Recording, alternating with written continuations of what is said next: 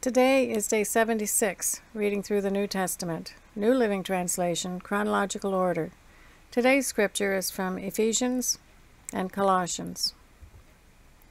Ephesians chapter 5, starting at verse 15, heading, Living by the Spirit's Power. So be careful how you live. Don't live like fools, but like those who are wise. Make the most of every opportunity in these evil days. Don't act thoughtlessly, but understand what the Lord wants you to do. Don't be drunk with wine, because that will ruin your life. Instead, be filled with the Holy Spirit, singing psalms and hymns and spiritual songs among yourselves, and making music to the Lord in your hearts. And give thanks for everything to God the Father in the name of our Lord Jesus Christ. Heading, Spirit-Guided Relationships. Wives and husbands, and further, submit to one another out of reverence for Christ. For wives, this means submit to your husbands, as to the Lord. For a husband is the head of his wife, as Christ is the head of the church. He is the Savior of his body, the church. As the church submits to Christ, so your wives should submit to your husbands in everything. For husbands, this means love your wives just as Christ loved the church. He gave up his life for her, to make her holy and clean, washed by the cleansing of God's word. He did this to present her to himself as a glorious church, without a spot or wrinkle, or any other blemish. Instead, she will be holy and without fault. In the same way, husbands ought to love their wives as they love their own bodies, for a man who loves his wife actually shows love for himself. No one hates his own body, but feeds and cares for it, just as Christ cares for the church. And we are members of his body. As the scriptures say, a man leaves his father and mother and is joined to his wife, and the two are united into one. This is a great mystery, but it is an illustration of the way Christ and the church are one. So again I say, each man must love his wife as he loves himself, and the wife must respect her husband. Ephesians chapter 6, starting at verse 1, heading, Children and Parents. Children, obey your parents, because you belong to the Lord, for this is the right thing to do. Honor your father and mother. This is the first commandment with a promise. If you honor your father and mother, things will go well for you, and you will have a long life on earth. Fathers, do not provoke your children to anger by the way you treat them. Rather, bring them up with the discipline and instruction that comes from the Lord. Heading, Slaves and Masters. Slaves, obey your earthly masters with deep respect and fear. Serve them sincerely, as you would serve Christ. Try to please them all the time, not just when they are watching you. As slaves of Christ, do the will of God with all your heart. Work with enthusiasm, as though you were working for the Lord, rather than people. Remember that the Lord will reward each one of us for the good we do, whether we are slaves or free. Masters, treat your slaves in the same way. Don't threaten them.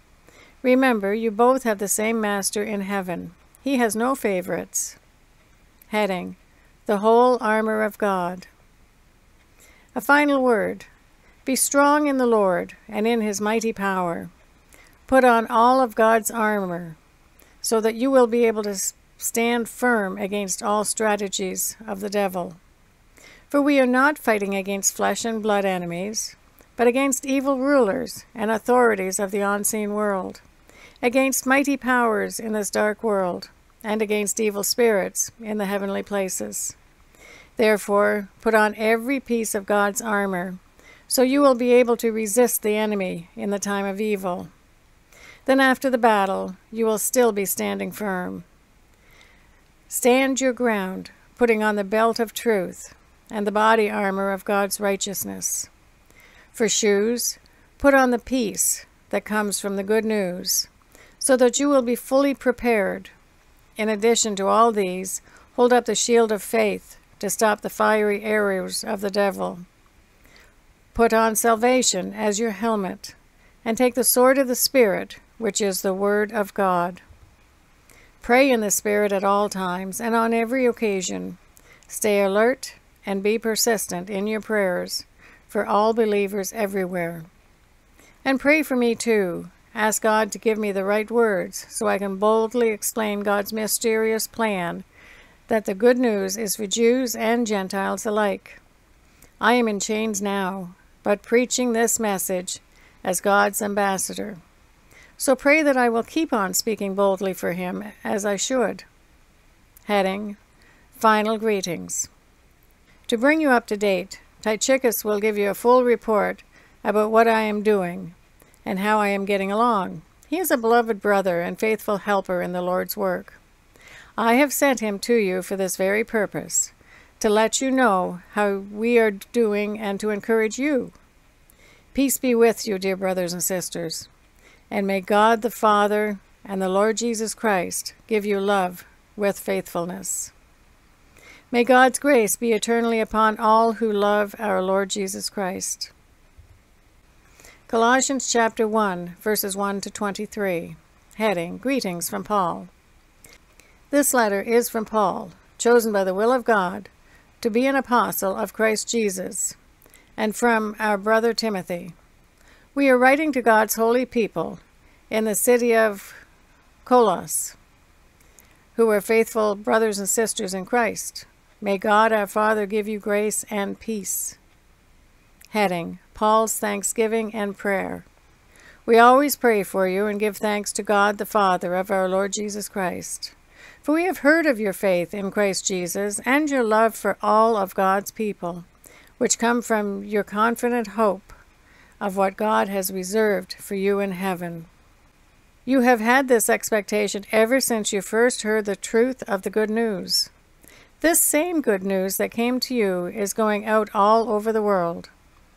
It is bearing fruit everywhere by changing lives, just as it changed your lives from the day you first heard and understood the truth about God's wonderful grace. You learned about the good news from Epaphras, our beloved co-worker. He is Christ's faithful servant, and he is helping us on your behalf. He has told us about the love for others that the Holy Spirit has given you. So we have not stopped praying for you since we first heard about you. We ask God to give you complete knowledge of his will and to give you spiritual wisdom and understanding.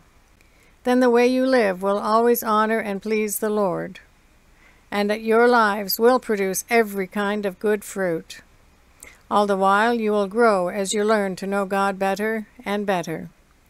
We also pray that you will be strengthened with all his glorious power, so you will have all the endurance and patience you need. May you be filled with joy, always thanking the Father. He has enabled you to share in the inheritance that belongs to his people, who live in the light. For he has rescued us from the kingdom of darkness and transferred us into the kingdom of his dear Son, who purchased our freedom and forgave our sins. Heading: Christ is supreme. Christ is the visible image of the invisible God. He existed before anything was created and is supreme over all creation, for through him God created everything in the heavenly realms and on earth. He made the things we can see and the things we can't see, such as thrones, kingdoms, rulers, and authorities in the unseen world. Everything was created through him and for him. He existed before anything else, and he holds all creation together. Christ is also the head of the church, which is his body. He is the beginning, supreme over all who rise from the dead. So he is first in everything. For God, in all his fullness, was pleased to live in Christ, and through him God reconciled everything to himself. He made peace with everything in heaven and on earth by means of Christ's blood on the cross. This includes you, who were once far away from God. You were his enemies, separated from him by your evil thoughts and actions.